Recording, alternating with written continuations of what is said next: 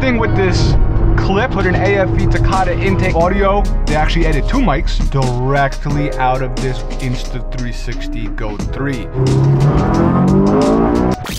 All right, we just sat down in my Honda S2000. We got the Insta360 GO3 on. We're gonna start the car. We got the interior light that's currently on. You can see a little bit POV. I'm just wearing a hat backwards, and right on top, I'm using the little, whatever you wanna call, piece. Now with the GO3, you have the pod, as you can see here, which also doubles as a screen, but when you have it active on the phone, as you can see right there, I'm gonna leave the preview open, this gets disconnected. All right, I think we're good. Music's playing on like Spotify or whatever. Like I was saying, when you got the preview on the phone, then the preview turns off here, and then if you turn it off on the phone, you could have it here, which is kind of neat because this thing flips out. You could do lots of little cool, neat features on it. But today, we are just going to go for a drive, and we're gonna see how the video and the audio sounds directly out of this Insta360 GO3. So if you want to see a little S2000 POV drive, or you're here to see how the Insta360 works or sounds, I'm going to try and sit a little back and low so we can get the tachometer. I don't know if it's going to be a perfect, I'm kind of sitting awkward right now because I'm trying to sit lower on purpose. Got some squeaky seats. But yeah, hopefully this will help folks who are maybe interested in getting this. Of course, you can edit the audio and the video in post. I use Adobe Premiere. I might do that, but then I might also leave some unedited so you guys can see what it looks like, what it sounds like, regular. And, you know, if someone wants to see a little POV drive of an S2000, then we got that too. I got this specifically for car content. It does sit kind of high. A lot of folks use the GoPro with the hat sitting forward and then it goes in between their eyes. I don't know, man. Like, to me, that blocks a lot of your view. I also wear glasses. It's a pain. So this little guy, the GO3, come on, you really, my light's not gonna turn green over here? Like I was saying, I had the GO2, and the main thing with the GO2, I returned it, was there was like a record limit. I think it overheated at like 15 minutes, and I would go on these drives, not timed. I would just go on long drives, and then, you know, in post, I want to edit them. I got home, I'm like, I could barely record. I got 15 minutes and that was it. They say they solved that with the GO3. If this light don't turn green soon, I'm just gonna go somewhere else. I'll just fast forward anyway till we start moving. Yo, this light just skipped me twice. I don't know if you guys could see. This light skipped me twice. I'm out of here. We're going another way. This is ridiculous.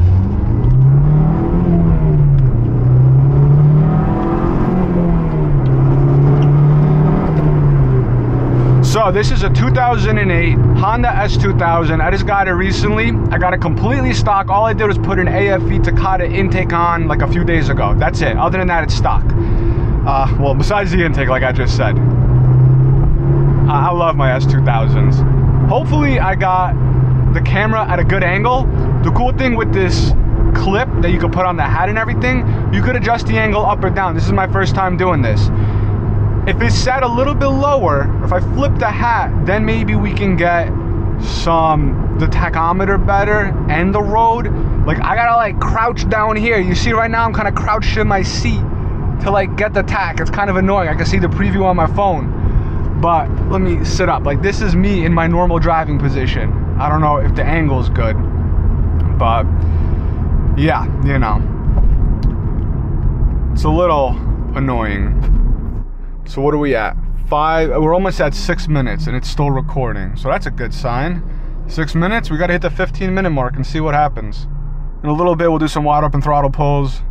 And who knows, the GO2 was decent. It was pretty decent for what it was.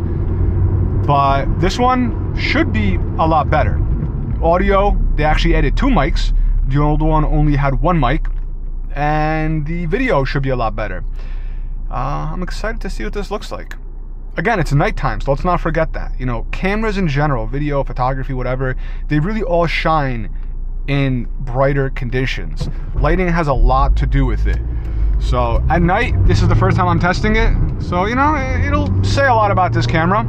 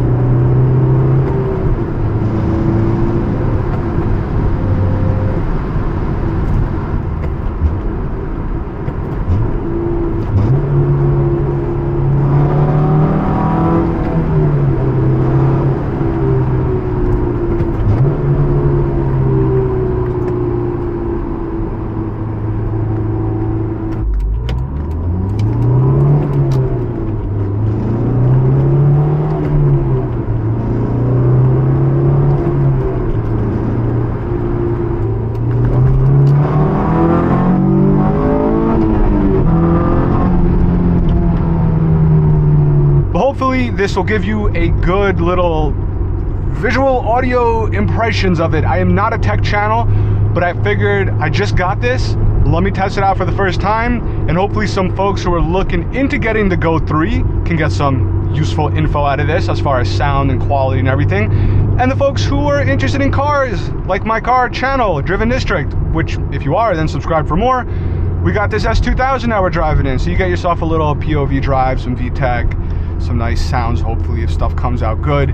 We're about to be back though, so like I said, if you're interested in more car content, be sure to subscribe for more, and check out drivendistrict.com for some performance parts and merch. I'll catch you guys in the next video. Thanks a lot.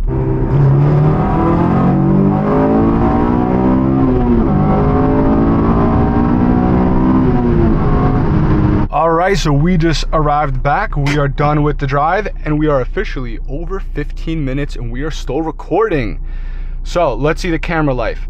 The box, I believe the top is the box. It shows 97%.